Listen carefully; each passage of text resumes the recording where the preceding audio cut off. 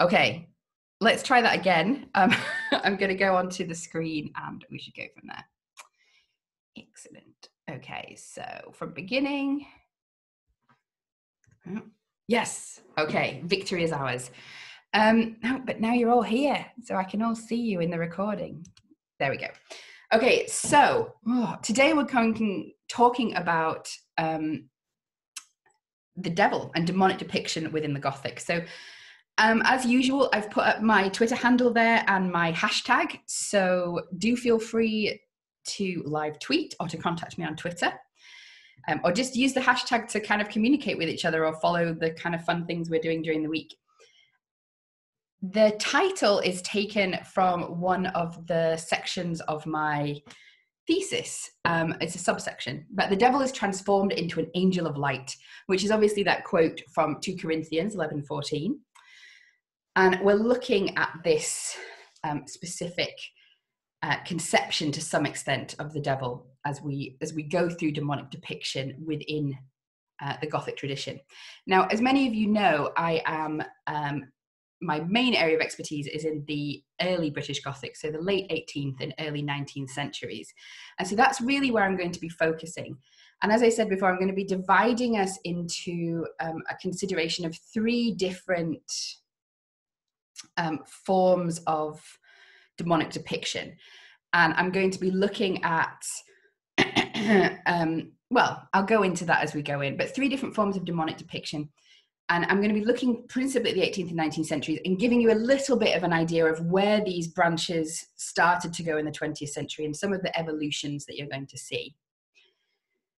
So one of the things that we have to do before we can start to talk about the Gothic is go way back, because the picture that you can see there is obviously Paradise Lost by John Milton, which again is obviously not a Gothic text. But before we can discuss the demons of the Gothic, what we need to do is interact with the paradigms and understanding of Satan that these texts are using. So the first question we have is, will the real Satan please stand up? Now, it's a bit of a difficult question here, who Satan is and what his story is. Often when we think of the satanic narrative of the fall and the rebellion and the war in heaven, we have this idea that it comes directly from the Bible, but that's not really true. What we have in the Bible are some verses pieced together, but what you're finding is actually that literary writers and theologians are creating their own history. So what we have in the Bible is actually really quite meager. And I'm going to go through the verses that we have in terms of that story of the satanic fall. Now, in terms of other aspects of demonic identity, such as this idea of the devil as the father of lies, as a false teacher, the idea of the Antichrist, and this conception of the devil as a roaring lion, I'll get back to those later. I'm not going to look at those verses now. I'm just looking at the story of Satan right now. So the first part and the most relevant of our verses is Luke 10:18. So this is what Jesus himself says about the devil. And this is all he says about the devil's story. He says, I saw Satan fall like lightning from heaven. That's it. That's all we've got. And you see this obviously here very clearly, an element of that satanic myth that we have with the fall from heaven. But that's all we get. We don't get any history. We don't get any story. We don't know when it happened, before or after the fall of man, for example. A second verse is found in Isaiah 14:12-15. I've put it out here for you. So, how you have fallen from heaven, O morning star, son of the dawn. You have been cast down to the earth, you who once laid low the nations. You said in your heart, I will ascend to heaven. I will raise my throne above the stars of God. I will sit enthroned on the mount of assembly, on the utmost height of the sacred mountain. I will ascend above the tops of the clouds. I will make myself like the Most High.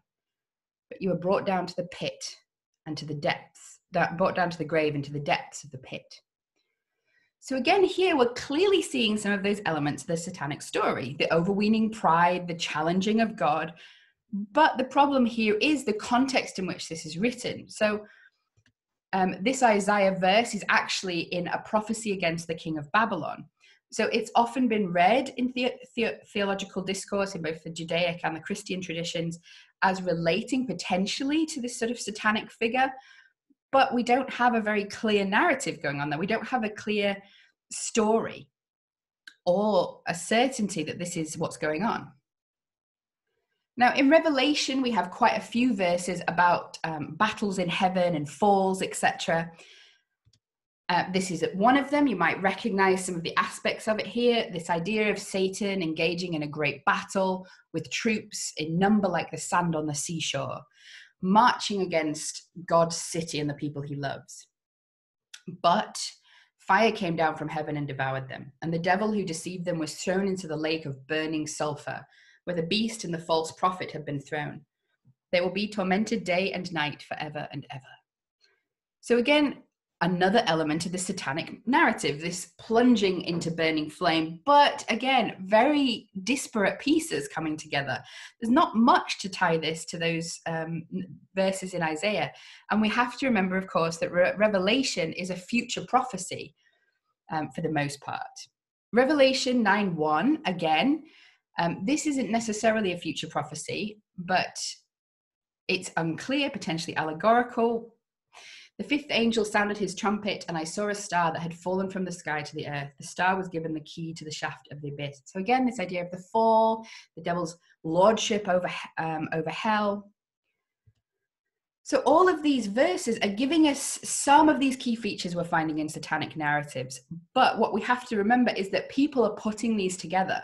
People are creating these master narratives. One critic, William Perry, for example, has said it's Milton and not Revelation that's created the particular concepts of hell, heaven, Satan, and God that we have. And there isn't really that much of a firm biblical narrative. The clearest and most coherent sort of story we have is found in 2 Enoch 29:3 and 4. We're told that out of the order of angels, he turned away with the order that was under him, conceived an impossible thought to place his throne higher than the clouds above the earth, that he might become equal in rank to my power. And I threw him out from the height with his angels, and he was flying in the air continuously above the bottomless. So this is more clearly this sort of story of the fall and the challenge related to a past time. It's not a prophecy. It's related directly to sort of Satan here. But the problem is, and you might recognize this, what's 2 Enoch? Most of us probably don't know 2 Enoch. It's because it's a pseudo-epigraphic text, which means that it's been proven that it wasn't written by who it was said to be written by, and it's an apocryphal text, so it's in the Apocrypha. So within the Bible, we don't have a clear satanic narrative, which leaves a lot of wiggle room for literary writers to work with, and you certainly find this in the Gothic. So let's do a little bit of Satan spotting in Gothic narratives. How can you tell if you've met Satan? What are some of the warning signs that maybe you're having an encounter with the demonic? Have you seen Satan recently?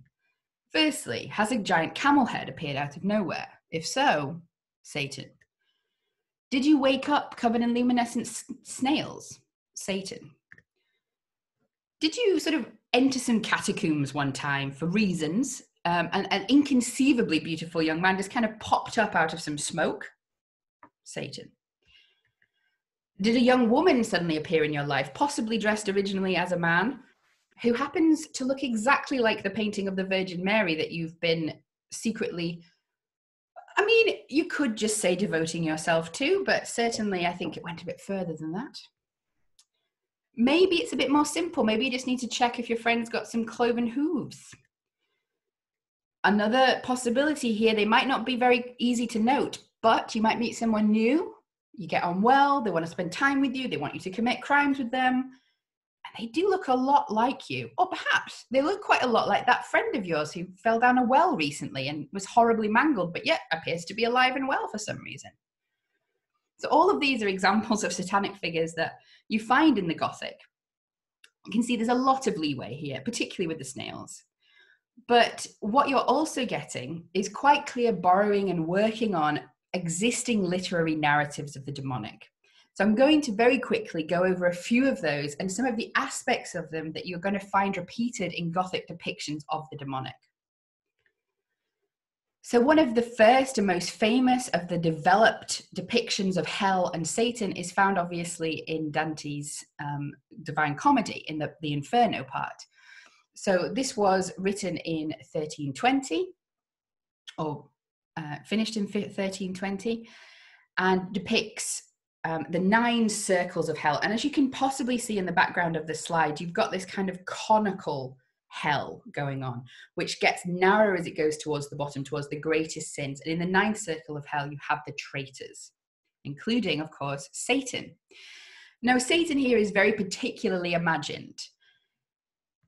He's half stuck in ice, as you can see in the picture. From the chest up, he's out of the ice. He's incredibly large, as you'd expect. That's a fairly common feature of satanic narratives. And incredibly ugly. There's a sense in the text of a beauty completely lost and revolutionized.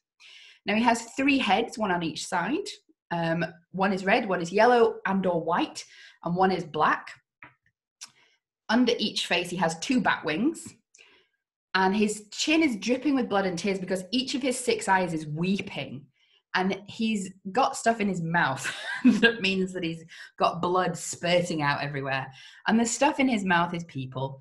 So in the red face, you have Judas. In the black face, you have Brutus. And in the white yellow face, you have Cassius. All 3 of them famous traitors. Obviously, Judas Iscariot betrayed Jesus, and Brutus and Cassius were 2 people that betrayed Julius Caesar. So you have here a couple of different conceptions. You have this monstrosity of the demonic. You also have this idea of him as an agent of punishment. And you're also getting really kind of visually and viscerally developed this sort of sense of the tragedy as well of this satanic figure to some extent, even though he's very clearly very evil here. Another key narrative is that of the Faust and Mephistopheles relationship. So going back in time, there's obviously pre-existing folkloric elements, but the first published work on Faust was the German chapbook Historia von Dr. Johann Faustin. Sorry about my pronunciation. Then obviously you're getting it quickly taken up, Christopher Marlowe's Tragical History of Dr. Faustus. And then in the Romantic period, moving on, you've got the Faust by Goethe, which is possibly the most famous today. It was published in 2 parts, part 1 in 1808, part 2 in 1834.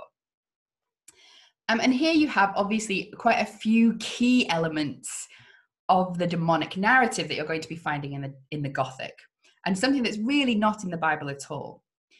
So part of what you're finding here is this narrative of the devil's ability to change shape and appearance. So in the original 1587 chapbook, he first appears as a griffin or dragon, turns into a fiery star, becomes a glowing ball, turns into a burning man, and then is just a grey friar at the end. So you have this shape change, in this case, particularly to awe the viewer, to awe Faust.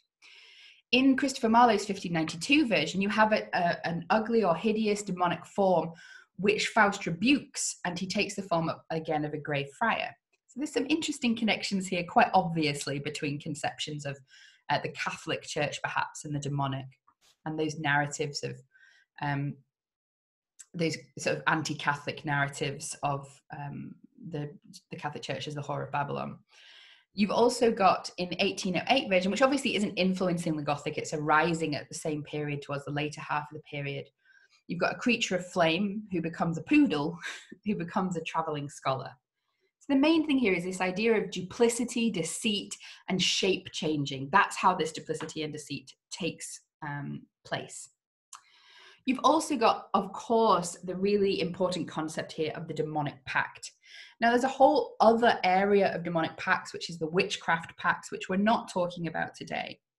It's a whole different area of study.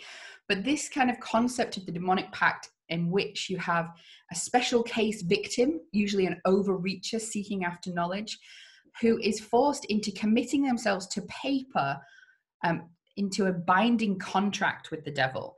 Now, that is very much a sort of literary folkloric invention. There's nothing like that, of course, in the devil, and it very much in the Bible, it very much goes against that kind of biblical narrative of the devil wandering around looking for any old victim. There's also this sense in which you have to have a willed submission in a specific act to be damned, rather than just everyday sin. So it's quite an almost anti-biblical narrative. It's not very theologically sound. The last Satan, and the most influential in the British tradition, and particularly in the way it depicted the whole story of the fall, was John Milton's Satan in Paradise Lost, of course. And I've put up a bit of a longer quote here from book 1 to get an idea of the Satan that we're being confronted with here and his particular aspects. So apart from the story which is fleshed out of the fall and of sin and of death and of the lake of fire and of the abyss and of the halls of chaos, you have this idea of Satan as the dread commander.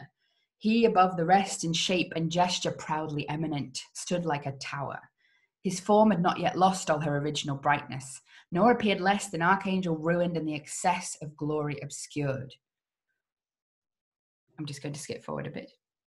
Darkened so, yet shone above all the archangel. But his face deep scars of thunder had entrenched, and care sat on his faded cheek, but under brows of dauntless courage and considerate pride waiting revenge.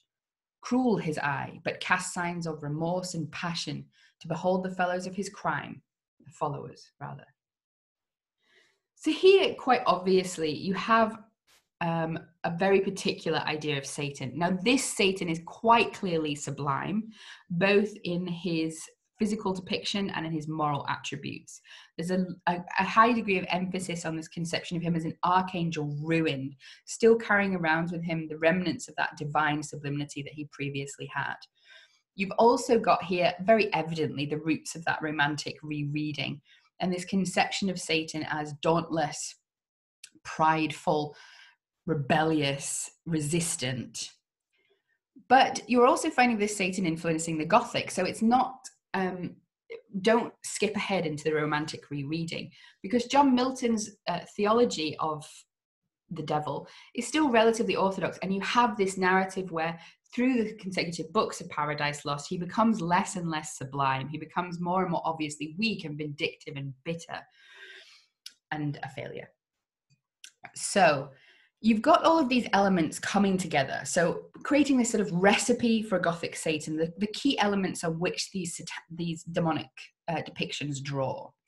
You've got the idea, of course, of demonic monstrosity and this visual imagery of the demonic from Dante and from Milton to some extent as well. You've also got, of course, this kind of theologically orthodox conception of the devil as evil, as directly opposed to God as a force of good. He's the enemy of God, and he also manifests himself in deceptive forms. So you've got this echoing of the biblical narrative or reading of Satan as the snake, for example, here, adopting different forms to deceive. You've also got this heritage of the demonic pact, the special case Faustian pact as the punishment of the overreacher. You have the devil also as an agent of judgment, often unwilling. So you have that image, for example, of Dante's devil in hell chewing on the other traitors. Or Milton's Satan becoming kind of the ruler of hell. You also have this emphasis, particularly in the Milton, on a ruined angelic nature and this sublimity of the demonic, which I will return to in a bit more detail later on. So I'm going to look at a couple of different Gothic or Gothic adjacent texts to talk about the devil. And the first one I'm going to look at isn't specifically Gothic necessarily. It's from the French school, and it is in the fantastic tradition, or fantastique. The fantastic tradition, we can look at Svetan Todorov's definition of that, is this idea of hesitation, where you're unsure between a natural and a supernatural explanation for the plot. And in a true fantastic novel, that hesitation lasts to the end of the novel, so you're never really quite sure what happens. And that's kind of the case in The Devil in Love. So you have a young seeker after knowledge, Don Alvaro, who is Spanish, and he has got in with some of the sort of cults and secret societies, which were such a popular focus of fiction, particularly in Germany in the 1790s. And they have talked to him about the possibility of summoning demons. So he summons a demon, as you do, but he rushes the process. He doesn't want to do the 2 years of study, so he just goes ahead. And obviously that was a mistake.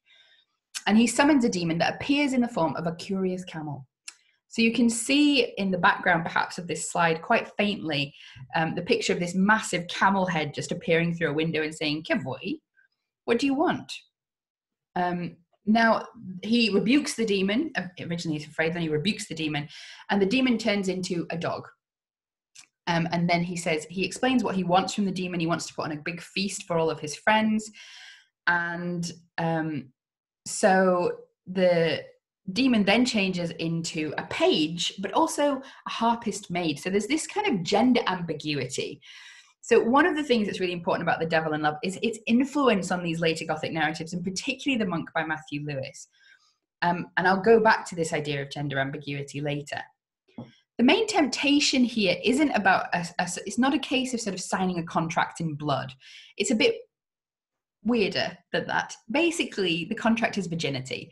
So Biondetta, throughout the rest of the novel, appearing in female form, will be trying to tempt Don Alvaro into having sex with her, basically. And that would be the moment that he is condemned forever. So a lovely bit of moralizing there on sexual norms going on. And you have this idea of the pact, but one which is sealed by the free possession of the other. So Biondetta says, I wanted to possess you, and my success required you to give yourself to me freely. So again, this sort of sense that you saw in those Faustian pacts of it being necessary for the victim to acquiesce, in a sense, to their own damnation. And after this, you have this immediate change after they have this sexual encounter of Biondetta revealing herself as Beelzebub or as the devil. And immediately the pronouns change to he, him. And you have this, again, this gender shift, which is quite interesting. And again, that kind of evocation of ambiguity. And then the devil's like, yo, I want you to know the real me, bro. And so he becomes a load of snails. So I've got the reading for you there, that the cornice above the panelling was covered in huge snails. Their horns, which they moved briskly to and fro, had become jets of phosphorescent light, whose brightness was intensified by their movement and their forward thrust. Almost dazzled by this sudden illumination, I cast my eyes to my side, and instead of a ravishing presence, what do I see? Oh heavens, it's the frightful camel's head. In a voice of thunder, it articulated that hollow cavoi, which had so terrified me in the grotto, then uttered a burst of human laughter more frightful still, and stuck out an enormous tongue. So, I mean, fabulous, isn't it? It's great. I can't see anyone's reaction, but I hope you love it as much as me, because it's great. So this just really bizarre here encounter with the demonic.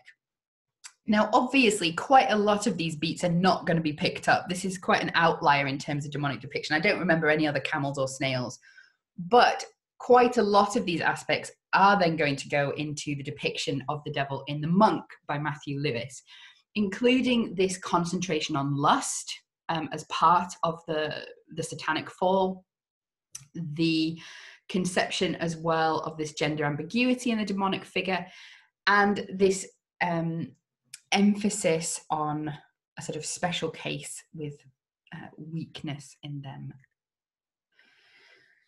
So we're moving on to a truly Gothic example, which is Matthew Lewis's The Monk from 1796. This is one of the most famous Gothic novels, but if you've not read it, the basic story, and I'm not going to go into the secondary subplot here, but the basic story is about Ambrosio, who is the man of holiness, this really held up monk, superior in Madrid. And he is very prideful, thinks himself without sin, and therefore becomes a target of the devil. And so his fall is perpetuated largely by lust, but not entirely. But he starts his fall by sort of falling in love or being attracted to a young novice called Rosario, who it's revealed is actually Matilda, who is, according to this part of the story, it's her picture that he's been kind of mooning over for a while, her picture as the Virgin Mary. Of course, that's not really what's happened. She's a demon, we find out at the end, and she made herself look like the picture, but still. So he falls in lust, they have the sex, and then he goes kind of bored of her and wants a more pure woman anyway. So he ends up falling in love with Antonia and pursuing her, and just descends into this pit of crime and incest and matricide and kidnapping, and just falls, until he eventually signs his soul over to the devil in order to escape the prisons of the Inquisition. Now, one of the key aspects of this story, and one of the key theological beats really, is this idea of the deceptive nature of the devil, and specifically deceptive beauty. So the devil first appears to Ambrosio in the scene that you can see in the background there. Let me just re-show it to you. This is a scene where Matilda is helping Ambrosio to conjure the devil in order to get some special magical powers, like a magical myrtle leaf that you can use to walk through walls and attack people. Anyway, he is expecting this sort of horrendous, sublime, monstrous demonic presence, but instead he gets a figure more beautiful than Fancy's pencil ever drew. A youth seemingly scarce 18, the perfection of whose form and face was unrivaled. He was perfectly naked. We were talking a little bit last week about transgressive and queer desire, and I think, here you go, that's the perfect exemplification of this. But we have this idea of the devil originally appearing in beauty.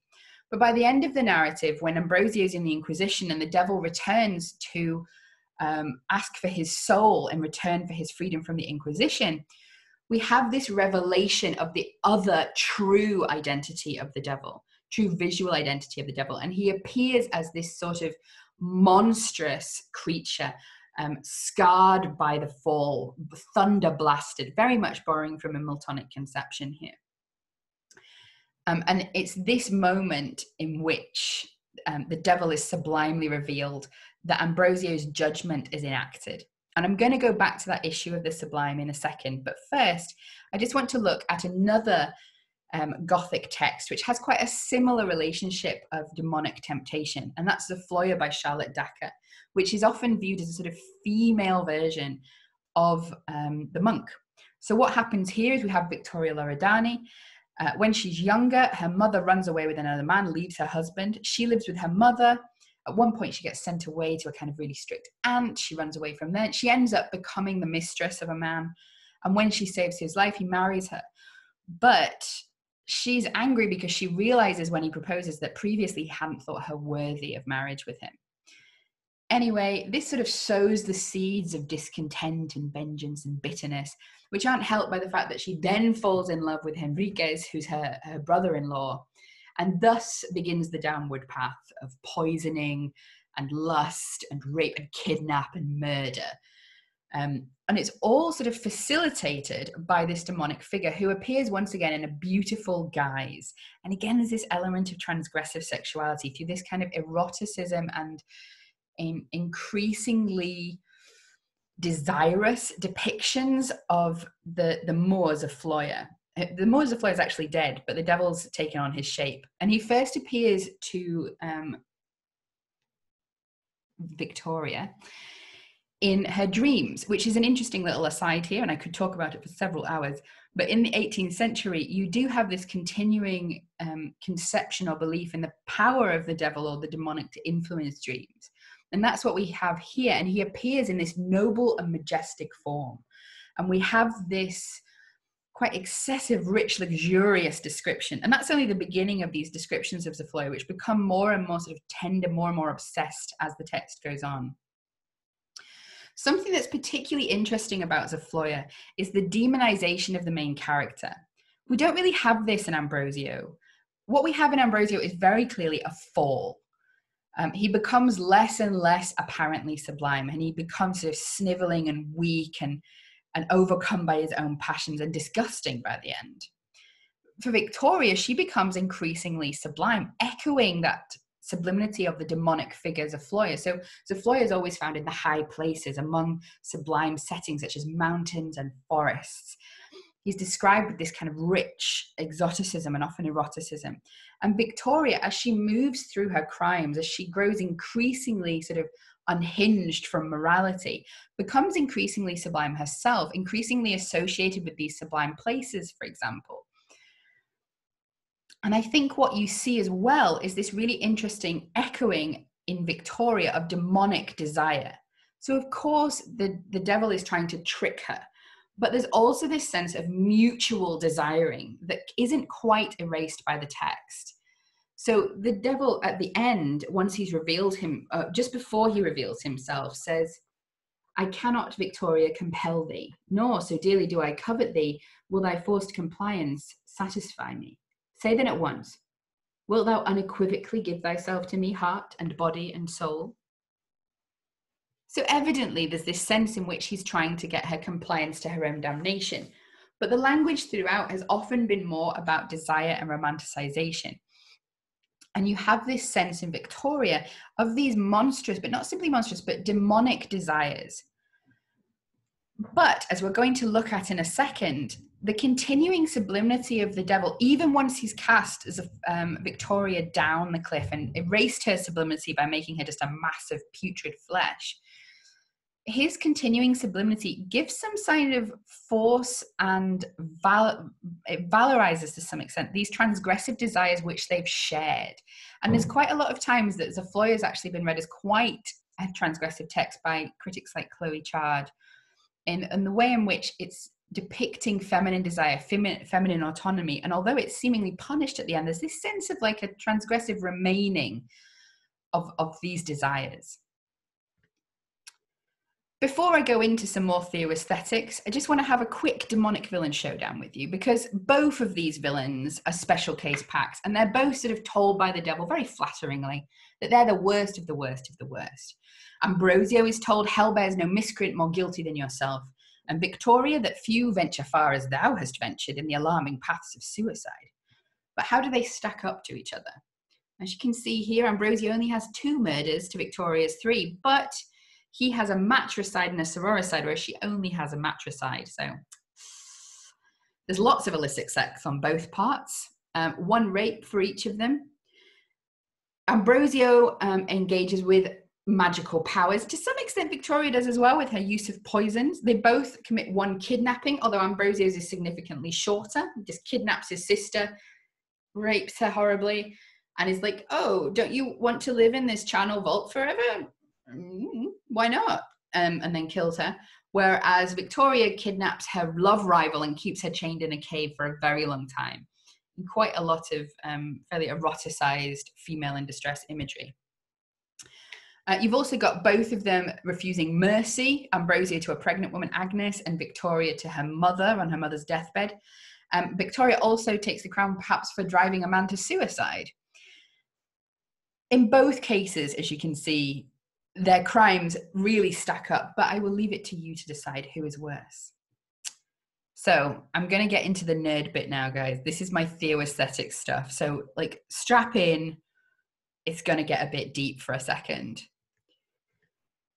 The demonic sublime. So I've talked about the way in which Milton's Satan was sublime, and in which some of these depictions are sublime, both physically and morally. But what am I talking about when I say the sublime, just in case you're not very familiar with it?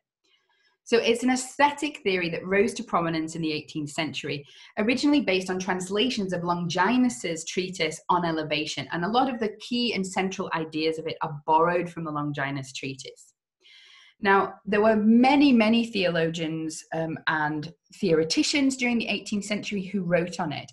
The most famous of them is probably, of course, Edmund Burke within Studies of the Gothic, but I can link to my article later, but it's stupidly annoying that everybody only talks about Burke, because he's far from being the only theoretician. He's far from being the most valorized as well, I would say, at certain times. And certainly by the 1790s, there were some quite cutting critiques of Edmund Burke's theory, including from Gothic writers like Anne Radcliffe, Anna Letitia Barbauld, and other sort of critics of the picturesque, for example. Burke's version of the sublime was based entirely on terror, but it's worth remembering that in the writing of other theoreticians such as John Dennis, Joseph Addison, Tomsworth Reresby, Earl of Shaftesbury, there are many forms of the sublime. Sublime of joy, for example, sublime of contemplation. But what is the sublime before I go on my warble here? So I'm using Burke's language here, but he's very much echoing the Longinian original definition of the effect of sublimity, apart from the terror bit. So he talks about the sublime, an encounter with the sublime creates astonishment, a state of the soul in which motions are suspended, and Burke argues with some degree of horror, but it's mixed with admiration, reverence, and respect. Our motions are suspended, our mind is entirely filled with its object so that we go beyond ourselves, and the subject then leads us to contemplation. There's also this continuing discourse within the 18th century of the sublime, or appreciation for the sublime, as an inbuilt, divinely planted sense, which God gives us in order to find or valorize those attributes that belong to himself. So what we're finding here is increasingly, well, not increasingly, what we're finding with the sublime is it's actually a divine aesthetic in most of the theory of the 18th century. By the way, if you're still wondering what the sublime is or how to feel it, the picture in the background is quite helpful. Imagine standing on a mountaintop. It's that feeling. It's that confrontation with what is more than us. And the fears sometimes, but also admiration and reverence which occurs with it, the wonder, the astonishment. But as I said, there's this idea as the divine and the sublime is intricately connected still throughout the 18th century in the British tradition, talking about the sublime. And the divine, or God, becomes the root, the model, and the pinnacle of the sublime. So as the root, he is the source of the sublimity of all other things. As the model, he's like the blueprint of what sublimity is. And the pinnacle of sublime is that everything else is basically partially sublime compared to the divine. And you'll find this in writers such as Isaac Brown, who very helpfully talked about the sublime is nourished by one common root. John Dennis, Joseph Addison, Tamworth Reresby. But why am I talking about all this? Or why am I theoaestheticing you? Well, because it's really relevant for how we understand the appearance of the devil in these texts, and also how we interpret their potential transgressions, both in terms of like theological and social mores and norms which are being confronted potentially. Because something that's undeniable in the 18th century and theologically problematic is this demonic is repeatedly and consistently depicted as sublime. And this is, of course, found in Paradise Lost by Milton, and it's one of the sort of recurring features of 18th century sublime discourse that Milton's Paradise Lost is the pinnacle of sublime poetry. So there are some orthodox ways to interpret this sublimity, such as we find arguably in an original reading of Milton. So there's this idea of perverse sublimity, that the devil's sublimity is perverse because it's borrowed. It's the ruins of the archangel. It's borrowed from God. All of the qualities that are sublime in the devil are a perverted form of that which is sublime in God. So his defiance is an echo of God's unchangeability, for example. Now, in a traditionally more orthodox text, that sublimity would be revealed as perverse, as it is arguably in Milton's Paradise Lost, where you get this unpeeling away of that very sublime image in Book 1. To what extent does that happen in our text is a bit more difficult to say. And I think there's definitely tensions going on here, because the reveal at the end is that the devil's not beautiful, he is sublime. So the devil remains sublime at the end. And there's also an interesting issue of positioning. So at the end of both novels, the victims are thrown off the top of a mountain and the devil remains aloft, sublime, elevated. So there's this sense in which there's a tension there, because these increasingly, in the case of Victoria's sublime anti-heroes or villains, have their sublimity stripped from them. They become things of putrid flesh, broken bones, and ruined bodies. So there's this rejection of their transgression. But in the continued elevation of the satanic figure, in this continued sublimity of the satanic figure, we perhaps have some more questions occurring. We perhaps have a sort of heterodoxy potentially inserting itself in, and I'm going to talk about that in a second. The other more orthodox conception is this idea of the sublimity of judgment, and you'll find this throughout 18th century religious poetry, for example.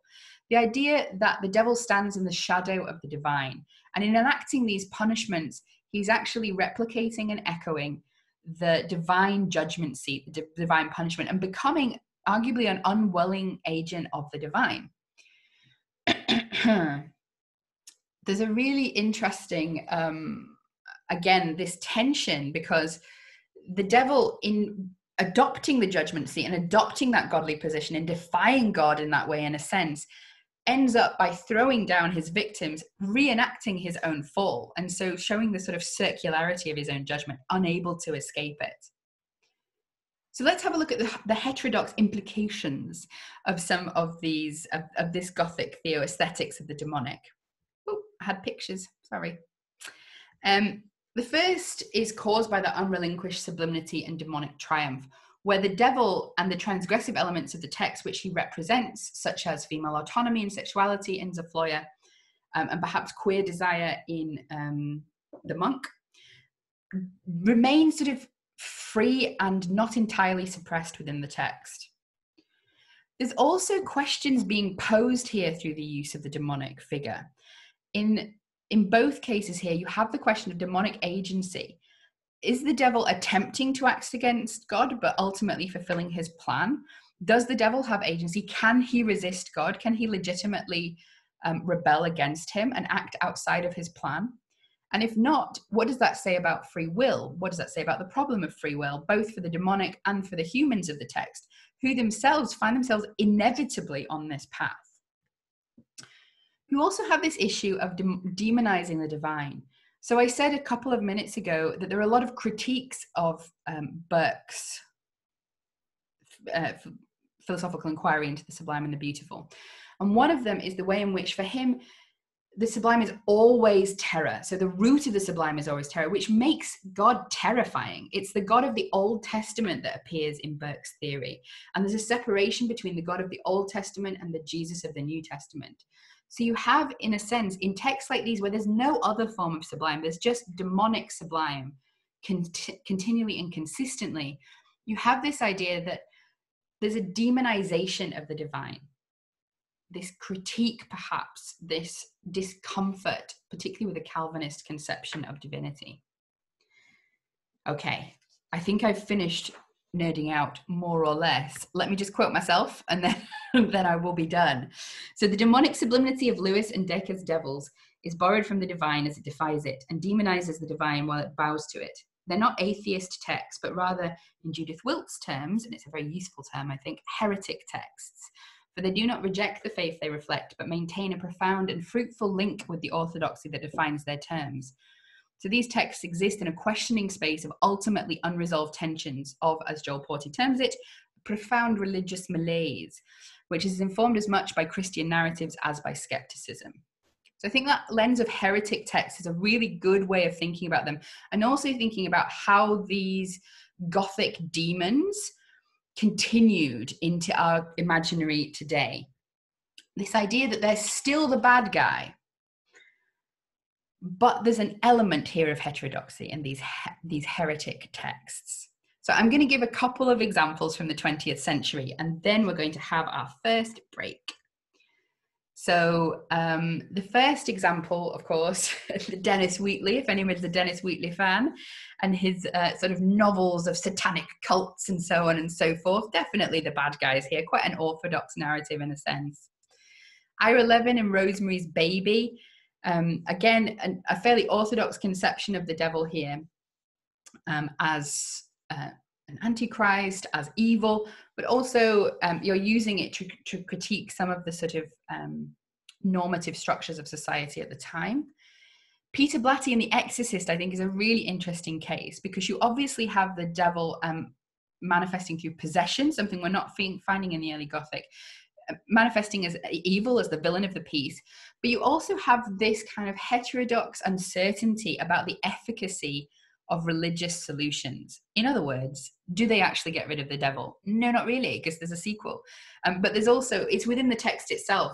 The devil that enters the child has been met before, has been undefeated before. So there's this failure of religion to cope with demonic presences and evil. End of Days, had to pop it in there. One of my favorite Satans, Gabriel Byrne. Again, a fairly orthodox conception, in a sense, of a demonic entity. Really borrowing from those kind of tales of lust, etc. The last one I want to look at, and one I think is really, really interesting as a heretic text, is the prophecy. And there Satan is played by Viggo Mortensen. And you have this very clear idea that Satan is evil. He enters the text saying, I don't love you. Like, I'm going to help you, but not for you guys. Just let's be clear about that.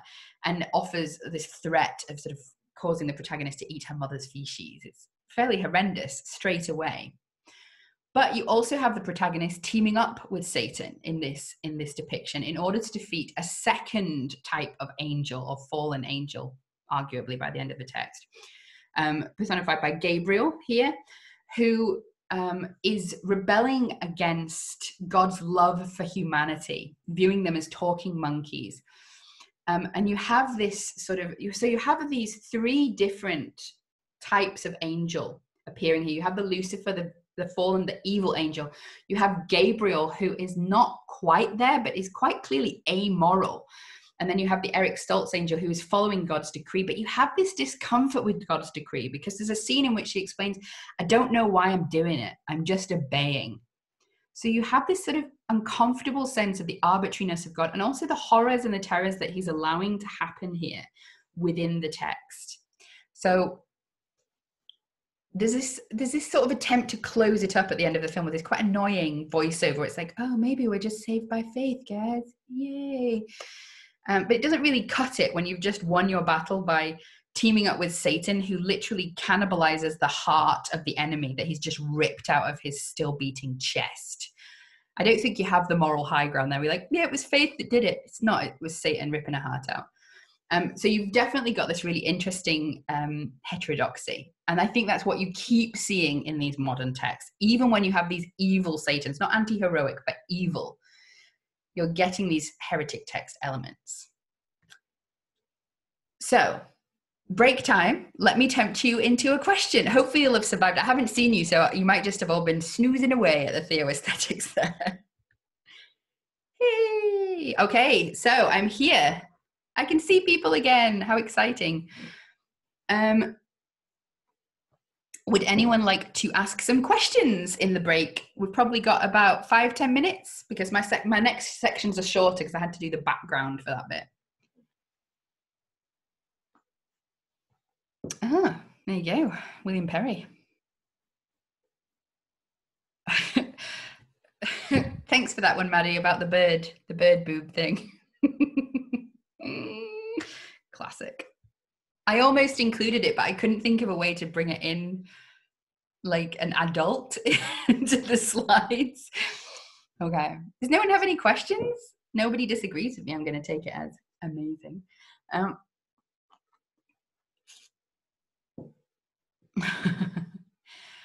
So yes, basically, yeah, I've got a couple of chapters in my thesis about the sublime, and the first one is exploring it as a divine aesthetic, and particularly looking at how it interacts with discussions and valorization of the natural world.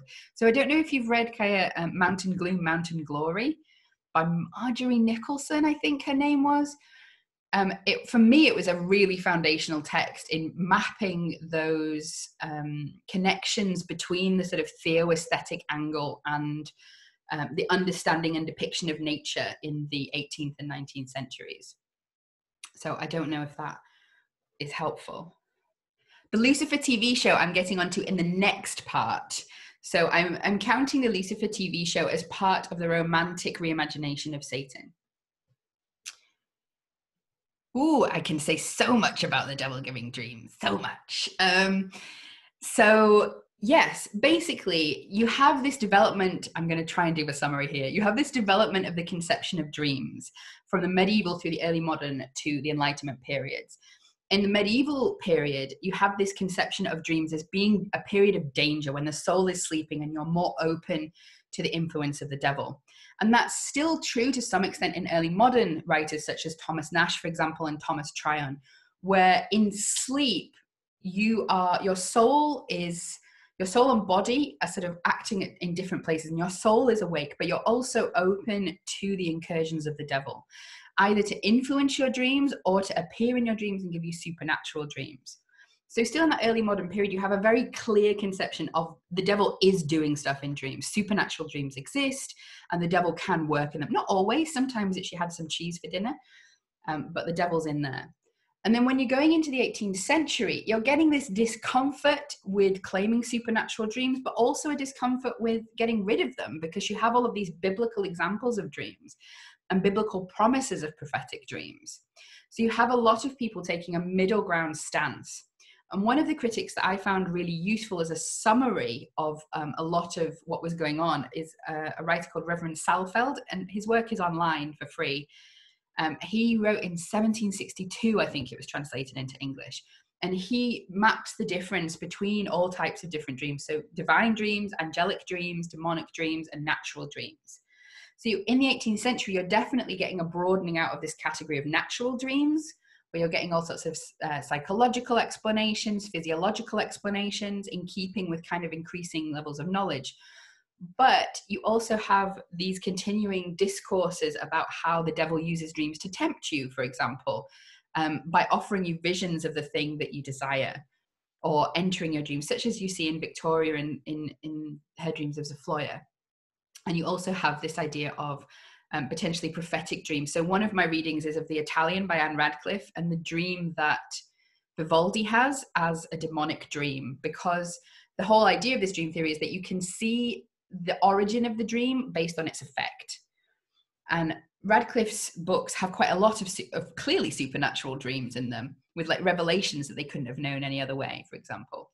But in the Vivaldi dream in The Italian, he just sees the face of the murderer and sees the dagger, and then wakes up and the guy's standing over him. And there's this line, I can't remember it word for it, but basically he descends into superstition in a way he hasn't before. So the effect of the dream is to plunge him into greater theological error. So I read it as a demonic dream.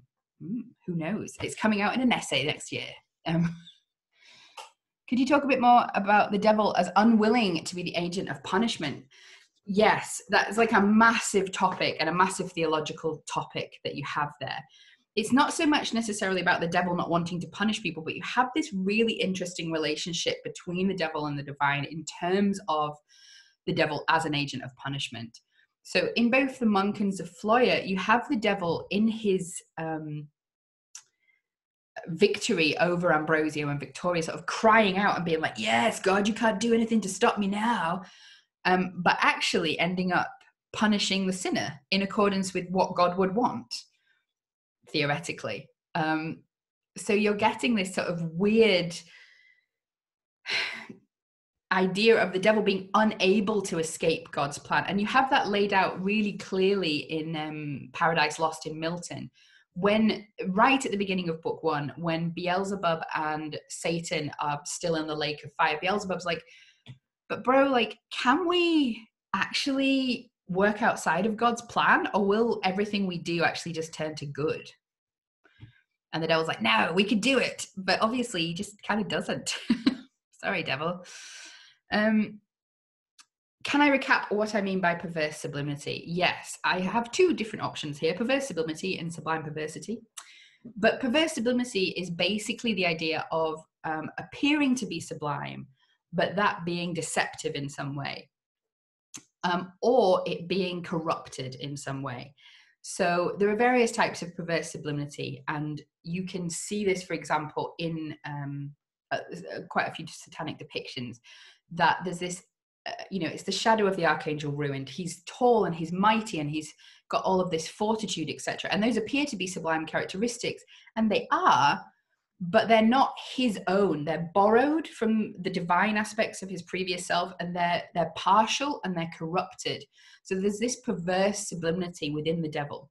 And you can have a perversely sublime text, perversely sublime text, like I would argue Paradise Lost is, where that perversity gets revealed within the narrative. Or you can have a sublimely perverse text where that perversity is never revealed, pointing perhaps to the heterodox theological stance of the author or the text itself. Second, the dream question, answered it. What about the depictions of why is Satan, like in The Sorrows of Satan and Master and Margarita, where do they stem from?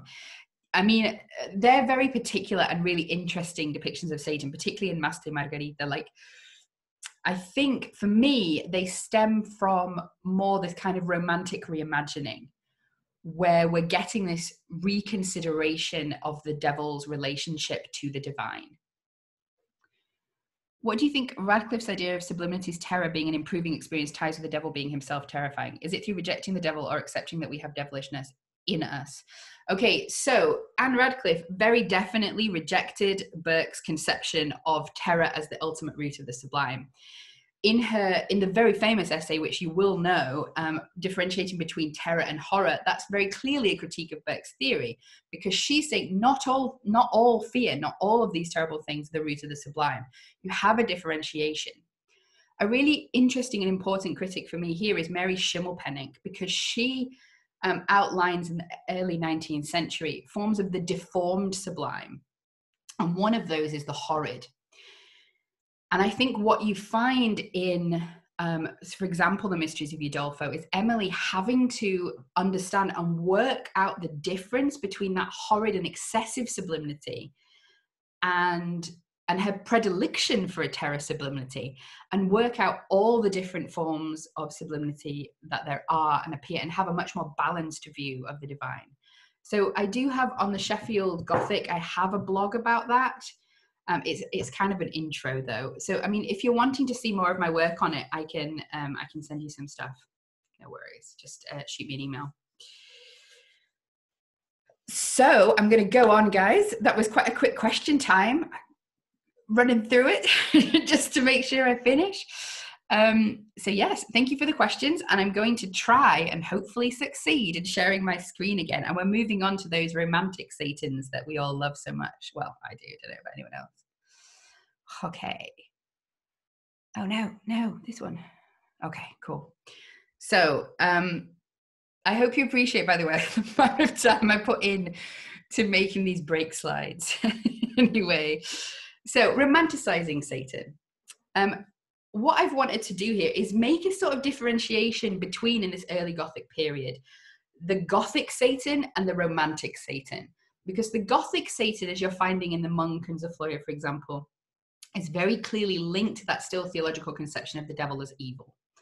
But within the Romantic period, you have this reimagining based, as we've already talked about quite a few times, on a rereading of Milton's Paradise Lost and its depiction of this sublime devil, particularly in Book 1. So you have, this is the root of this reconception of Satan. You have this defiance, where Satan is saying, not for those dire arms of God, nor what the potent victor in his rage can else inflict, do I repent or change. What though the field is lost? All is not lost. The unconquerable will and study of revenge, the immortal hate and courage never to submit or yield. And what else is it not to be overcome? That glory never shall his wrath or might extort from me. So you have this sense of the underdog rebelling, rejecting tyrannical power. And you also have this veneration of freedom, for example, individuality and choice. So here at least we shall be free. The Almighty hath not built here for his envy, will not drive us hence. Here we may reign secure, and in my choice to reign is worth ambition, though in hell. Better to reign in hell than serve in heaven. And so you're having, this is the root of this reimagining, and that sublimity of Satan that we've already talked about in the last section. Now that sublimity is being coded as pretty uniquely positive. So Satan becomes this heroic or anti-heroic figure. Now in the period, you're getting this kind of imagination of him. And I have used, this is for you, Kaya, and Maddie, the sexy Satan statue. Satan as rebellious, rejecting tyranny, celebrating the flesh to some extent. That's not necessarily from the Milton. This idea of the individual over the crowd. He's still loyal and supportive in a sense to his followers, to his minions, but this conception of individual choice and rebellion and not following the herd. You also have this air of the tragic appearing. So this kind of doomed competition or rejection of a great tyrant, mixed in with these ideas of his nobility, of his unconquerable pride, of his unconquerable willing to contest God's tyranny. And also this idea of the devil is very misunderstood. He's just trying to rebel. He's just trying to take down a tyrant. He's not trying to rule the world or anything. Anyway, you're finding in the 18th century, particularly towards the latter 18th century, and with the rise of sort of Jacobin sentiment and echoing these this celebration in some circles, particularly of some of the dissenting, rational dissenting Christian circles, of the American Revolution and then the French Revolution. This sort of celebration of the French Revolution obviously tailed off to quite a large extent after the Terror, but still exists to some extent. You're seeing the satanic figure in this political discourse, in this discourse of political subversion, of proto-republicanism in some cases, or republicanism in some cases. Satan becomes this figure, this figurehead of rebellion. So William Godwin and Mary Wollstonecraft, you'll probably know them, a couple, the parents of Mary Shelley. William Godwin was a political philosopher, and in his inquiry into political justice, he venerates, in a sense, Satan, saying that he's a being of considerable virtue, who bore his torments with fortitude because he disdained to be subdued by despotic power. So you have here this sort of celebration of Jacobin principles, and also this use of the satanic figure tied in with Godwin's particular critiques of the penal state, for example, of the suspension of habeas corpus in the 1790s as a result of kind of fears about the French Revolution infecting Britain, the treason trials of 1794, which took out quite a few of his friends. You've also got Mary Wollstonecraft using this sort of satanic figure and imagery. And the quote here is from a critic called Adriana Creation, and she has argued that there's this tradition of feminist romantic Satanism. And you see this in both the depiction of Mary Wollstonecraft sometimes and in Wollstonecraft's own work. So this idea of a vision of outcast female genius hurled from the celestial sphere for having claimed equality. In Mary Wollstonecraft's vindication of the rights of woman, you have this kind of positioning of Wollstonecraft on the side of the devil through her rejection of the narrative of Eve and the passivity of Eve, and her critique of the way in which Eve is denied knowledge. So this valoration of knowledge and this sense of Wollstonecraft putting herself in the place of the devil, both offering and tempting with knowledge, you're creating a form of feminist Satanism with not only the sort of rewriting of Eve, but the rewriting of Satan becoming tied to depictions of feminine autonomy, for example, and female desire. In the literary sphere, you're also getting these newly romanticized depictions of Satan, and very often attached to different things such as theological critique. So in the previous section, we saw this idea of the heretic texts, but Byron just goes for the jugular. He's not really messing about with hidden coding. He's just going for it. And you have this amazing speech by Lucifer in his play Cain, which narrates that biblical story of Cain and Abel, where the devil is sort of tempting Cain. He's commiserating with him about his doubts and his position, and Cain cries, "It's not fair. I didn't do anything. My dad did. So why is this happening to me?" But you have this reading of Satan then as souls who use their immortality, souls who dare look the omnipotent tyrant in his everlasting face and tell him that his evil is not good. And then you go on a little bit further down. He says, "He is great, but in his greatness is no happier than we in our conflict. Goodness would not make evil, and what else hath he made? But let him sit on his vast and solitary throne, creating worlds to make eternity less burthensome to his immense existence and unparticipated solitude." So you have this quite clear here theological critique. And Byron, it justifying, it's like, yes, but I put it in the mouth of Satan. We all know Satan's wrong. And look, at the end, Cain kills his brother. It all works out just like in the Bible. But of course, contemporary critics weren't particularly fooled by this. And one of the key parts of their critique was this element of the sublime. They said the devil stays sublime. And so his critiques, his words stay having value. And there's obviously quite a lot of theological critique going on here, but just a couple. There's a question of theodicy, i.e. The question of evil. And this sort of also this question of free will arises, and to what extent sort of Cain is free to act. There's a question, of course, of the intrinsic goodness of God coming up here, and of the arbitrary nature of his will. You have this, why did he make us? Because he was lonely, sort of discourse going on here. You also have the idea of the validity of original sin being questioned. Why is Cain condemned as well, for example?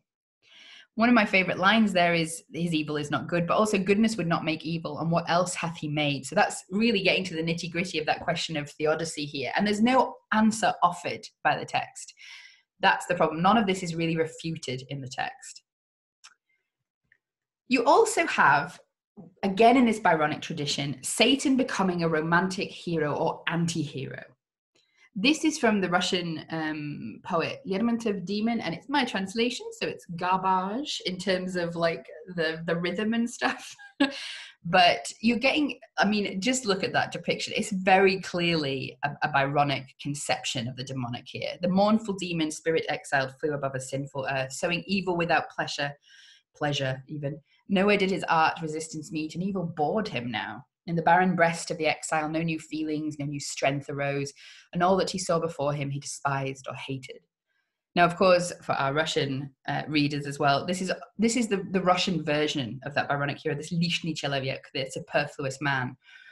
But you're certainly getting this conception of the demonic anti-hero, so acknowledging his evil, but also acknowledging his will to change, perhaps, and really highlighting this conception of the demonic figure as tragic.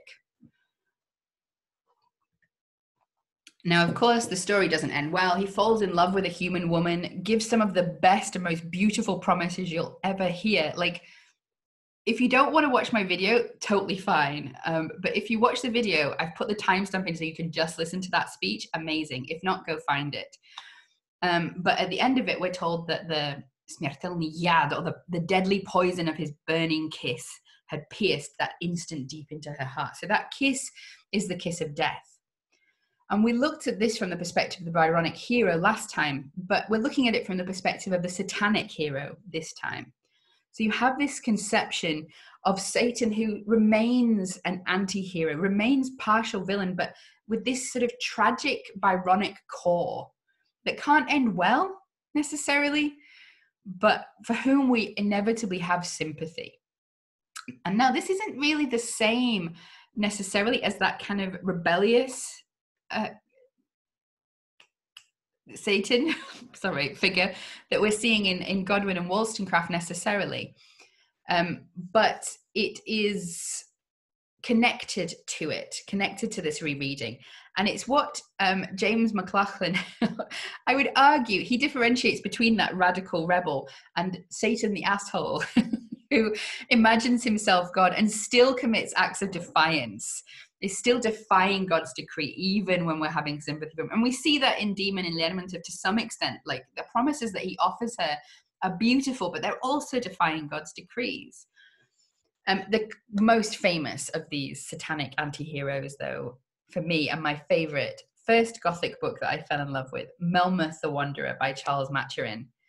And here you very clearly see this sense of a satanic anti-hero becoming the center of a text where he's still a bit of an asshole, but you have this unconquerable sympathy. But what makes a Melmoth is another interesting question, because he is quite clearly evil within the text. And a lot of that is to do with these intertextual elements that you have. But they also give him his tragedy. Now, all of these figures are sort of named or alluded to specifically within the text. So he's a form of new Adam. But unlike the second Adam, Christ, who brings salvation, he just keeps bringing damnation. But like Adam, he eats of the tree of knowledge and the tree of life. Because the story of Melmoth is like a Faustian Pact story. He's a man who makes a deal with the devil for 150 years of extra life and knowledge. But the catch is he has to find somebody to take his place. And so what he spends his 150 years doing is trying to tempt people, drive them to despair, and force them to take his place. Not force them, but encourage them, tempt them into taking his place. He's also referred to as a form of Cain, so eternally marred, eternally marked.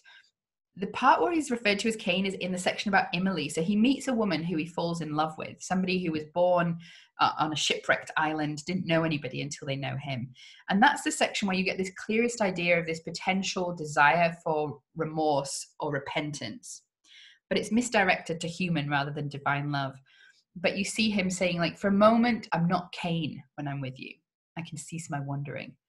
There's obviously the Faust narrative going on, and also echoes of the wandering Jew. So if you're not familiar with that narrative, particularly popular in Germany, but arose across various different countries, this idea of a figure who mocked Jesus on the way to the cross and is damned then to eternal life, an eternal witness. So similarly, Melmoth has this eternal wandering, this eternal punishment, this eternal embodiment, not quite eternal, but long-lasting embodiment in the flesh. And he also is forced to become a witness, not like the wandering Jew to the crucifixion and to the resurrection, but a witness to his own failure and to the premise which Melmoth put in the introduction to the book. So Melmoth was an Irish preacher, and his premise was nobody would sell their soul to the devil. And so he keeps proving that fact. He becomes a witness to the fact that nobody would sell their soul, and inadvertently, therefore, becomes potentially a witness to universal salvation. But that's really getting into the theological controversy, and maybe Melmoth just didn't think of it. You also have, of course, this satanic element to him. He's the eternal tempter and the eternal wanderer. But you can't help having this sort of sympathy with him, particularly in the section which relates him to romantic love. There are definite pros and cons to Melmoth. Pros, he seeks knowledge. That's great, right? He doesn't tempt people who can't resist. And he seeks his equals when he's tempting. So he's not so far gone that he's just preying on the dissolute. He arguably wants people to pass the test. You can read it how you like. He seems capable of love. He's certainly capable of cutting theological critique and colonialist critique as well. And he, in a sort of very fortitude-y way, accepts his unenviable fate. The end of the novel is him returning to his ancestral home, meeting his relative and just being like, yep, I'm going to be dragged off by demons tomorrow. You might want to hide in your room. So, cons.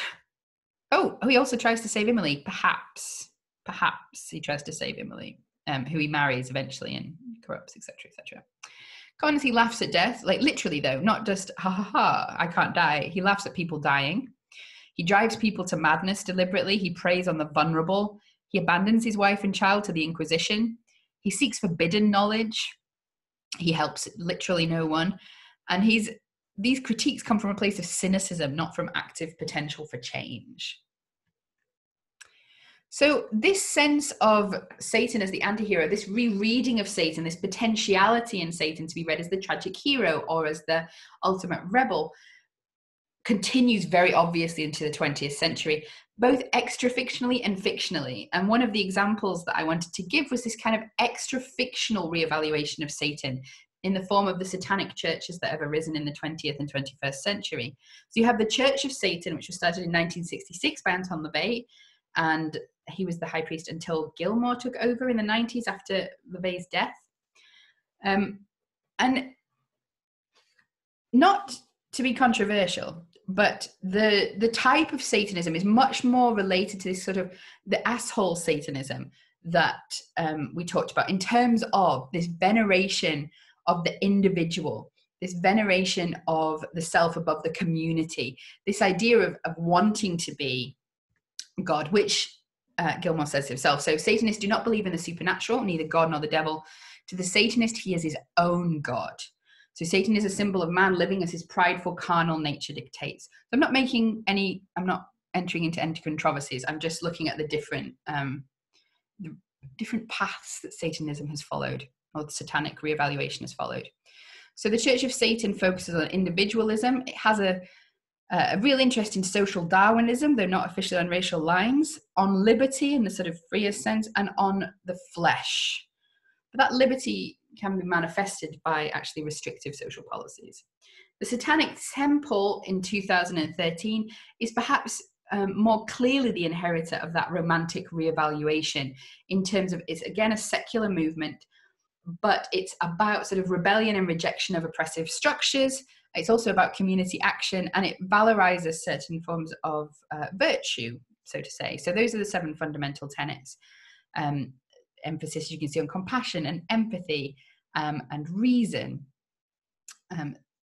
the justice against the institution, bodily autonomy, and they sort of live out this faith in terms of social action quite frequently. You can look them up and different projects that they have in America, for example, which aim to kind of reinforce religious freedom and sort of move away from some of the activities of the Christian right, or the power of the Christian right in America. So, fictional versions of these kind of assholes and anti-heroes. There's lots and lots of different versions of this. This is one of the most popular. It's multiplied exponentially in the 20th and 21st centuries. This is one of my favorites from when I was a kid. Legend, directed by Ridley Scott, featuring Tom Cruise, who cares, and Tim Curry, amazing, and Dark Lily there. Basically, this is a satanic narrative where he's quite clearly evil, but to some extent, sympathy is created, the loneliness is sort of longing for relation. And there's also very clearly here being underlined the temptation of this darkness. I mean, look at them. Look at that gif, though. The temptation of this darkness, both to Lily and to the watcher and the reader. So you've got this sense of this romantic reevaluation of Satan creeping in here. More overtly, you have texts such as Good Omens by Neil Gaiman and Terry Pratchett, and the Lucifer series. Now, I've not read the Lucifer graphic novels, so I'm just talking about the series here, so apologies if something is like gratuitously wrong. But you've got here some really interesting uses of this reimagined satanic or demonic figure. So in Crowley, obviously, you have him teaming up with an angel, and you have this rejection of that binary structure of the demonic and the divine by creating this pairing. And little paper in the works by me, you have this idea of queer shipping as a form of radical theological interaction, just so you know. And then you've also got the case of Lucifer, for example, who's represented very clearly as a hedonist, relatively amoral, but also gains sympathy and has this idea of sort of growth and change. So you're breaking down these kind of very clear good, bad binaries that existed within this sort of Christian tradition, which was almost dualistic. So another break, and you get a gif of Tim Curry for this one. So let me tempt you into asking a question. So if you have any questions, feel free to share.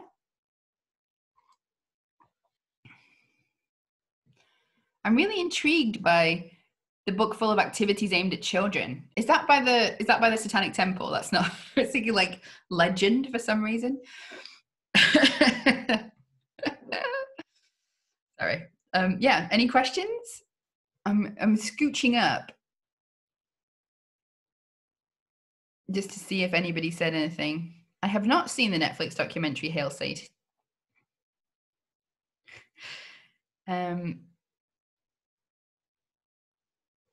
That's it. Nobody has any questions about romantic Satans? I'm going to warn you now, I'm going into the theologies again in the next section, so brace yourselves.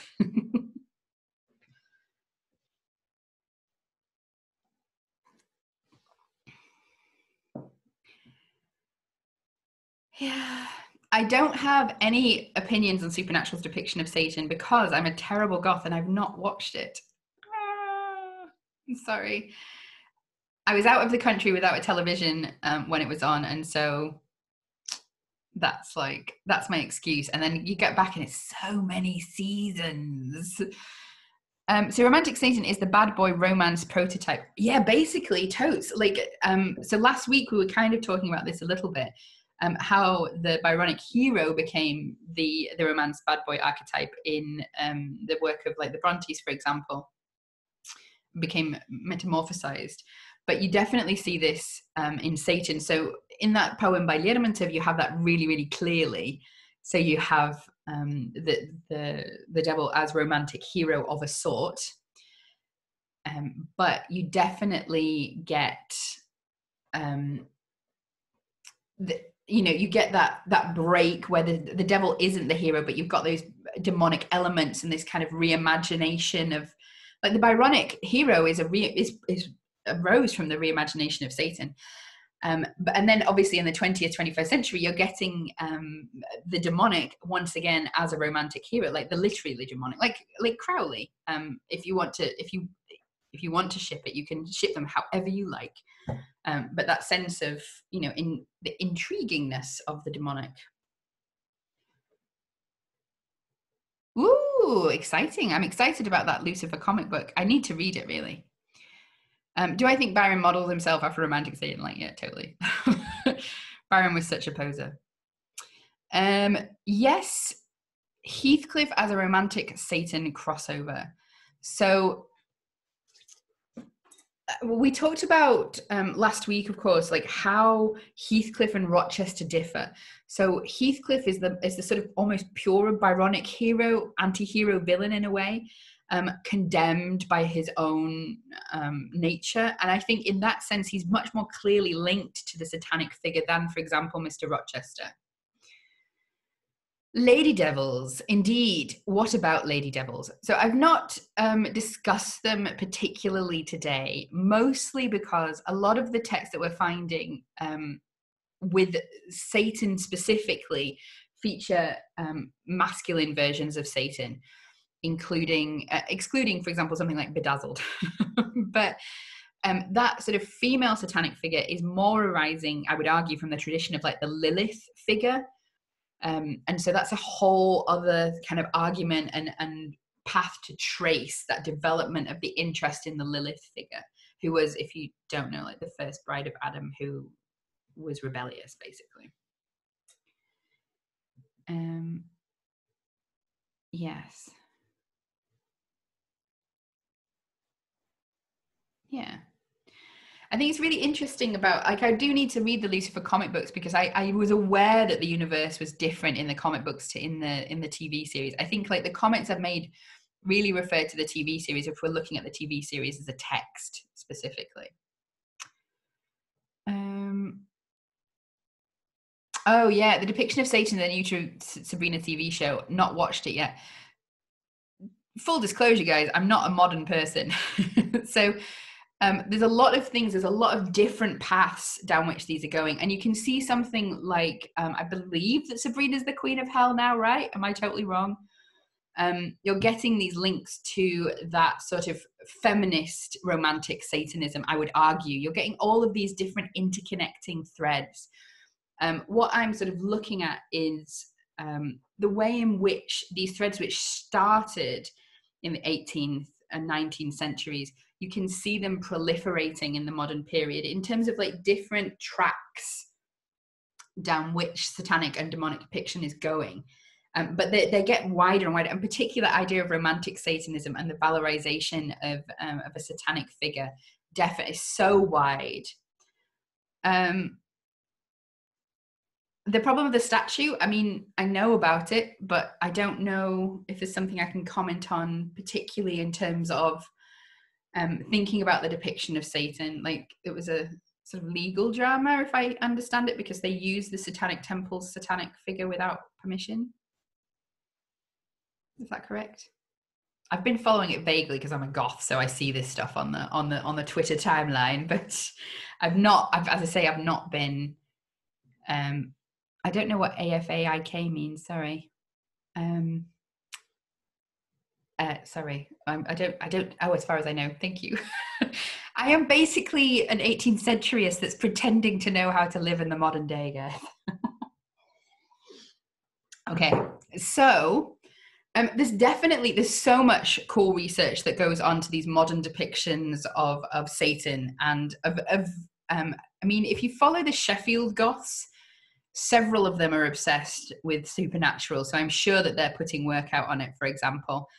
So there's a lot of good work going on there. If you know people that are doing really interesting work on these kind of modern iterations of Satan, like in Sabrina and Lucifer, etc., just pop them in the comments, because that would be really interesting for everyone, I think. Anywho's, I'm going to go on to the last section, and I'm sticking to books, so I'm safe. I'm safe again. And we're moving to a different national tradition. So let's have a quick look.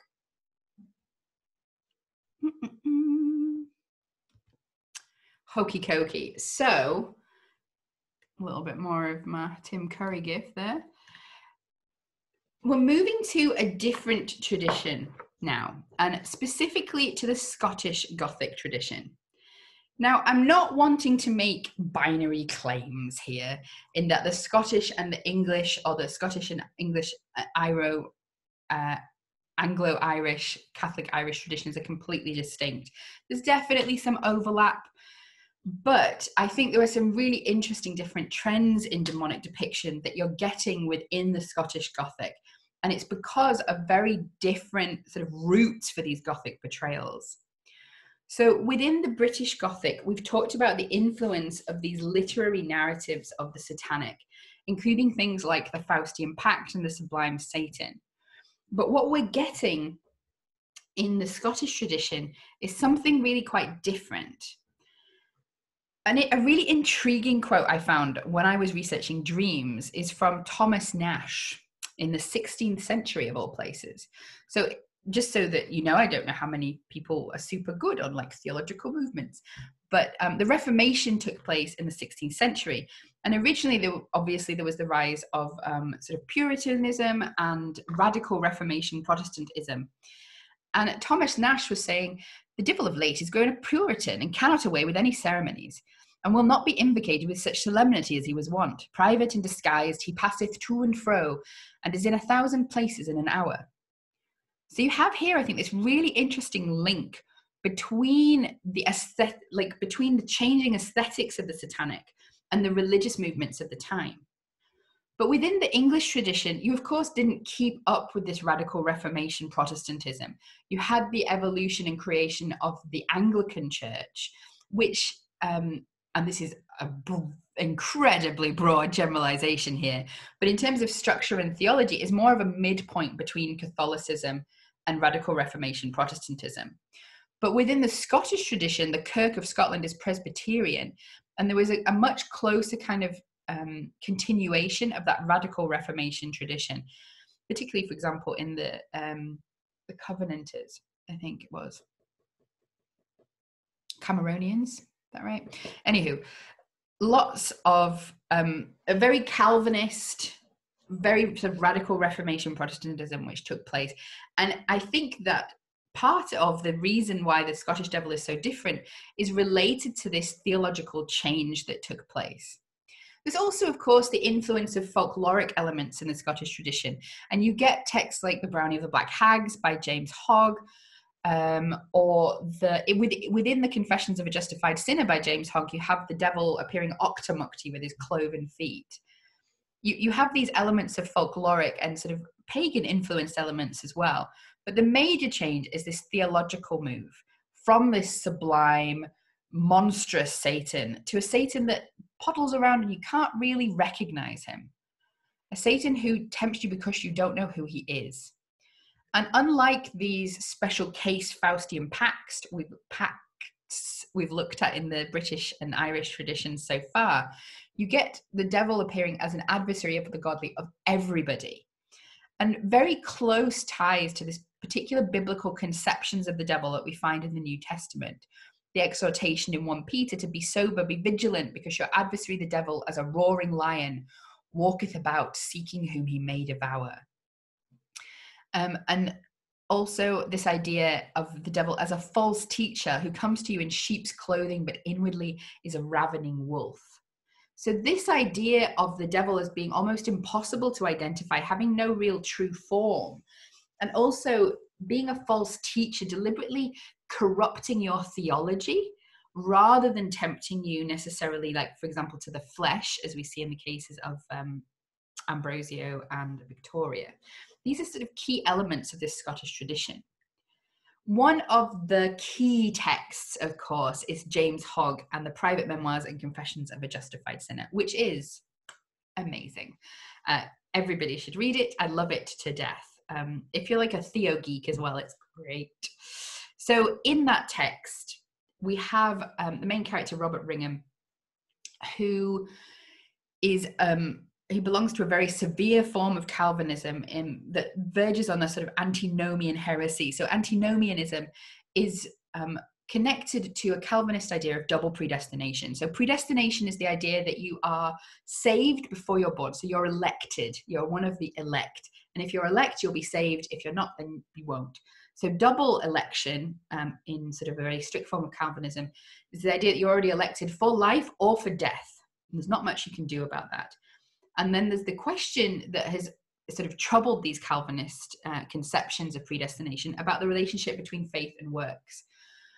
And antinomianism is this sort of heresy that you don't really need to worry about what you're doing because none of it matters, basically. And also connected to that, as a total like a rejection of that Paulian education where it says, you know, should we sin more so that God seems more merciful? And Paul's like, no, no, don't do that. And antinomian's like, yes, let's do that. Amazing. So Robert Ringham is on this sort of antinomian spectrum here. And on the day that he understands that he's elected, finally, he meets a stranger called Gil Martin, whose face and appearance does seem to change, but quite often wears Robert's own face. And we have this cry from Robert that he was the same being as myself. So there are various sort of parts to Robert's journey, and we can use him as a map to discover whether we ourselves have a demonic double. First of all, have you met someone new that looks like you, like Gil Martin? Do they want you to commit crimes? Gil Martin was always urging Robert into murder, for example. Do you keep losing time? Did your brother accuse you of being places that you weren't? Do people keep seeing you out and about when you're in bed? Does everyone mysteriously hate you? More than usual, because everyone hates Robert anyway. And have you accidentally murdered people without realizing? So gradually over the course of the novel, Robert really loses control of his own identity, and that differentiation between him and Gil Martin, him and the devil, becomes increasingly unclear. And it's unclear when he's acting, when Gil Martin is acting, whether Gil Martin is a separate person at all. But Gil Martin is his demonic double, increasingly eliding the difference between them. So what's going on here in the text? Well, this demonic double, first of all, is playing a game of souls with Robert Ringham. This is a term that Douglas Gifford coined, where he says that the devil must not actually lie to Robert, but Robert must become his victim within a framework of truth. In the background to this slide, you can see a picture of the temptations of Jesus in the desert. So again, there's a really biblical precedent for this conception of the satanic, using scripture, manipulating theological concepts in order to trick the victim into erroneous faith and into self-damning action. So there's a reliance on false doctrine, self-deception, and scriptural manipulation. But there's particularities to the theology of the demonic double in and of itself. Of course, there's this emphasis on duality that you find in this double identity of Robert and Gil Martin, and this sense of him being at times two different people in a very literal sense. You also have this conception of duplicity, this difference between the inward and outward, which is manifested by Robert's actions and Gil Martin's actions. Gil Martin's actions, or Robert's actions when possessed, fulfilling the underlying desires of Robert, such as murder and sex. What is really interesting, though, here is this move towards an emphasis on the relationship between the devil and man. So in the demonic discourses, which we've talked about so far, often the emphasis in these sublime devils is on the relationship between the demonic and the divine. So I've explored that to some extent with the theoaesthetics, this idea of whether the divine and the demonic are really so separate, this use of the devil to challenge the divine through questions such as theodicy. Whereas here, we're being challenged to consider the relationship between the devil and man and the inherent evil within man, that inherent duality that's sort of a cornerstone of Christian theology. this idea of total depravity connected to this concept of original sin, so that we're all born already polluted by that original sin of Adam. But within this kind of emphasis on total depravity and this emphasis on the devil and man, there's encoded this conception of the possibility of salvation. So interestingly, these Scottish Gothic texts arising out of a more strictly Calvinist tradition end up having more Arminian leanings or Arminian leanings. Arminian theology is the suggestion that we have some impact on our own salvation at the most basic level. And we have, for example, in Confessions of a Justified Sinner, these very overt chances for Robert to repent. So he's visited, for example, by an angel. And we certainly have this sense that God is individually interested in the salvation of Robert. He keeps offering to help him. In those depictions of the monk and Victoria, there's not really a chance. There's no out. There's just a continual decline. Whereas here, there's a possibility of change, but it's not taken. So there's an emphasis here on free will, as again, an Arminian sort of theology going on there. So this tradition of difficult to detect demons and demonic doubles is really evident throughout the Scottish Gothic tradition. And you have it right from sort of the early days up to the modern period, and often in texts which we don't necessarily think of as theologically based or connected to demonic depiction. So one of the classic difficult to detect demon stories is Wandering Willie's Tale, which is an inset tale in Red Gauntlet by Walter Scott. And it features a labouring man who outwits the devil and his sort of terrible laird.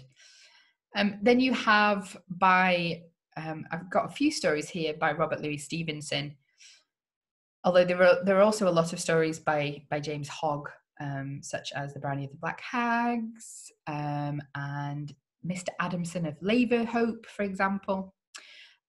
Stevenson wrote a number of stories which directly interact with this Scottish tradition of demonic depiction, increasingly less clearly.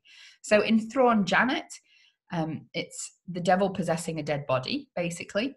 In Markheim, which was the story that I read for one of the videos this week, you have a man committing a murder and then meeting, after he's committed the murder, his own double, who appears to enter into a game of souls with him. But by the end, you're not quite sure whether it was a devil or an angel trying to save him by picking apart his own bad theology. And then, of course, you have the most famous of all the double narratives in the 19th century, in the British tradition at least, Jekyll and Hyde. So Jekyll and Hyde is quite often read according to ideas about proto-psychology and psychology, and science, etc. But there are very, very clear and overt and mentioned theological underpinnings to this investigation of demonic duality, and this sense of the inherent duality of man, total depravity, the inability to, while living in this terrestrial plane, the inability to separate ourselves from that sin, from that evil, from that dark self. I've put up here, you may notice Nathaniel Hawthorne is not a Scottish writer, but I've put this up here just as a sort of aside that I think you quite often see this conception of the devil also appearing in the American tradition, inherited from this kind of like Puritan background, for example. Another text is Witchwood, where you have sort of folkloric elements of the devil as a man in black. An excellent book, please read it. The Ballad of Peckham Rye, set in modern London by Muriel Spark, but again with this quite banal devil who seems to be, is he evil? Is he the devil? We're never quite sure. But this sort of questioning interaction, this playful engagement with this existing tradition of demonic depiction. And then one of the most recent texts is the Testament of Gideon Mack, where an atheistic preacher ends up meeting the devil. And this is quite obviously a really playful engagement, a homage, a rethinking of these demonic doubles in the Scottish tradition. So hopefully I have given you a bit of an insight into that third sort of strand of demonic depiction. And there are certainly elements of this that you might find in more modern films. One of the ones that sort of sprang to mind was maybe The Last Temptation of Christ, weirdly enough, and the little girl is Satan. So like indecipherable, undiscoverable. working her way through seeming innocence into temptations. So I'm just going to show you quickly, as before, I've got a bibliography, and I will put my bibliography up online, and I'll put my slides up online. So do have a look at those. But for now, it's the break, the last break. So feel free to ask me any remaining questions. There we go.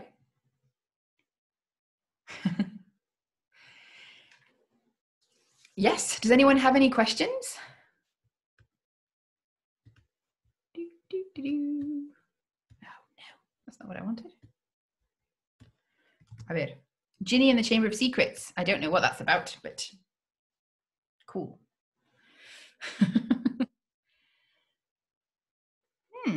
Not watched Dune either, or read it. Terrible. Told you I'm not modern. Not modern. Harry Potter? What are we naming? Just naming texts. I don't know. I'm confused.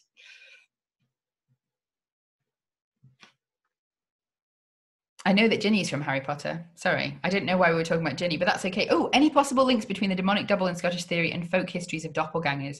Yeah, no, definitely. I would say it's not something that I have really researched outside of that Scottish tradition. And I know that there's definitely very clearly a history of doppelgangers in different forms of literature, obviously in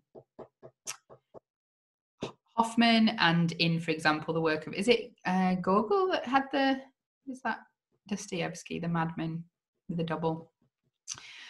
So there's lots of different kind of instances of doppelgangers and doubles.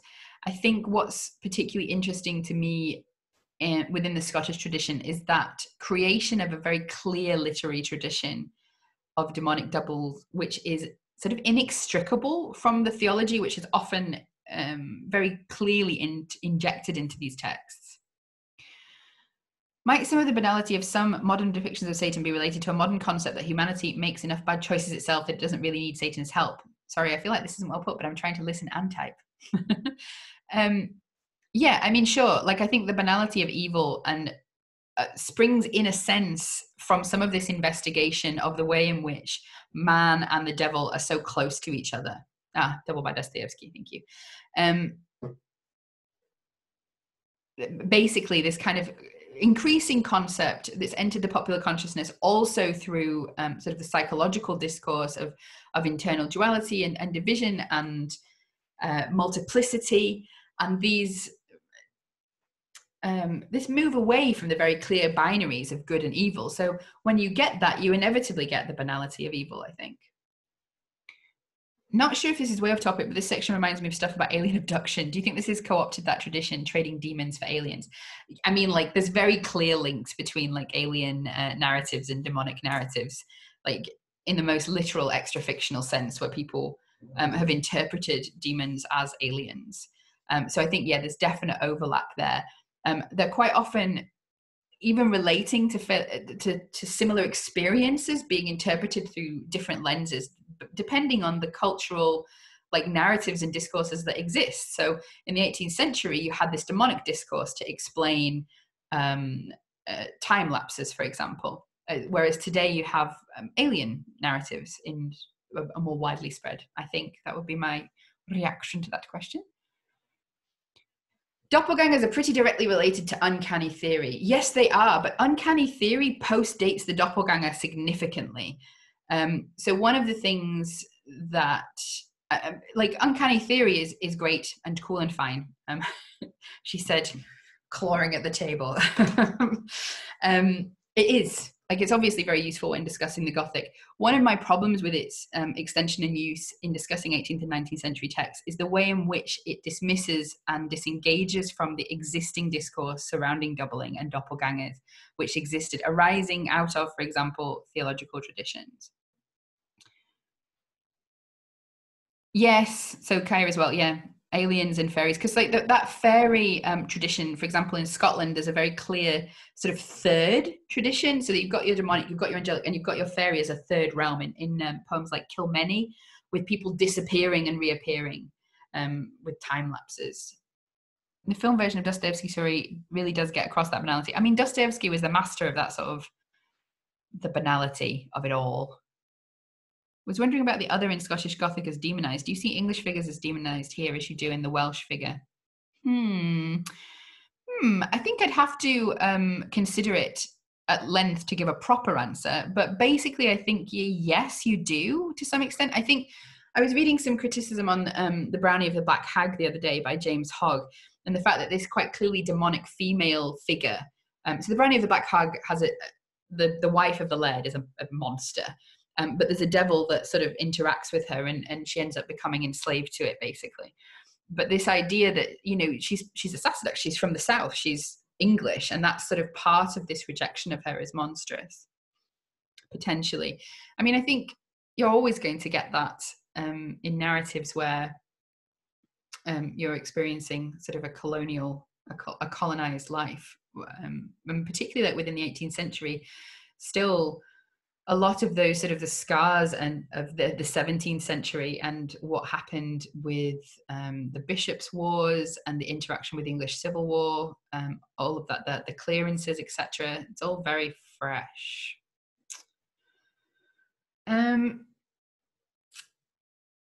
Was that it? Have I missed anybody's questions? Because some of them like past me, perhaps. Yes. No, I mean, yeah.